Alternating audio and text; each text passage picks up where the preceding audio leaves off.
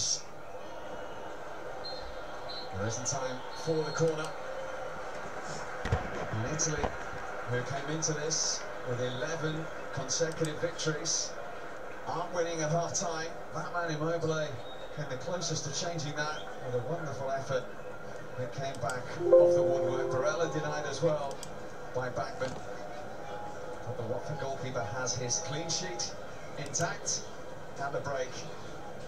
And Austria, the underdogs, are holding Italy, the form team of the tournament. At half-time at Wembley, Italy 0, Austria 0. Yes, and Italy have now gone at 1,100 minutes without conceding, and you could think from that first half that the fact that it was goalless, it was not entertaining, but I don't know about you at home, but I thought that was some fabulous football play, particularly by Italy with the occasional counter-attack from Austria, Alan.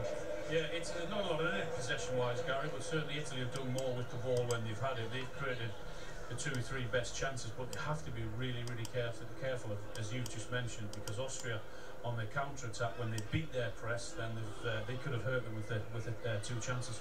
Austria's still in it, Jurgen, but Italy have impressed us at times. Yeah, the first 20-25 minutes, I mean, they played you dizzy. No, it was fabulous how they combined, how fast their pace was, and passing pace. But what is lacking is a little bit this determination to finish things off, you know, to get off a shot or a cross and have 3-4 guys then in the box and finish things off. So it's dangerous because there's something in the air. Because every minute Austria is growing. And towards the end of the first half, you could see they were more confident. They moved up, high up the field, and they're trying to create their own possibilities. So it's going to be a very, very interesting second half. Fascinating contrast in styles, Rio. Yeah, I think surprisingly, I think Austria have been very composed at times in possession.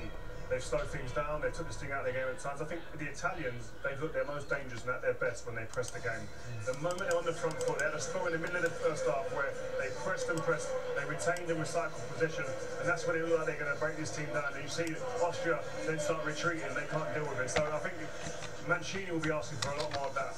We nearly saw one of the goals of the tournament, didn't we, from Immobile? It was awfully close, struck by the top of the post, maybe touch of the crossbar. It works really well there, and Rio was shouting, don't even think of shooting from there. Don't you dare! Trigger, that's what he was saying. Rio tends to shout a lot, what now you know at home during the commentary. A wonderful strike. Sometimes, you know, Immobile can look clumsy and look So, can you help me? He can also produce something like that, so he's really, really unlucky with that. Fabulous strike, Jurgen. Yeah, fabulous strike, but it was surprising because there were 5, 6, 7 shots before that the Austrian defense blocked perfectly, and here they just kind of thought, oh no, he's too far out. And you cannot do that with Immobile. He takes his chance. How do you do this? 45 minutes practice with commentary during that first half. We've had to put up with Rio, who does tend to get excited at times. Right, here's your chance now to do it for real, with the Italian chances. No, listen, well, they created chances. At times they were very patient. The ball coming out here. At the end of the day, when you get in these positions, you think to yourself, right, it's composure, it's about timing. But Spinazzola's been the most dangerous player for me, the big threat from left back. There he goes on the outside, which that's comfortable on his left-hand side, he's on his right. Insigne here, again, in tandem with Spinazzola throughout the first half, they've been great together. Once you get in these positions, we all look scratched our heads when you get the ball from this angle, crazy. The good thing is that first thought from all Italian players is, can they go forward and they pass it with pace into the working really well there for Barella, and that was the best save of the game. It's really good stuff. Mancini set his team up, and it is. I mean, it's hard to press.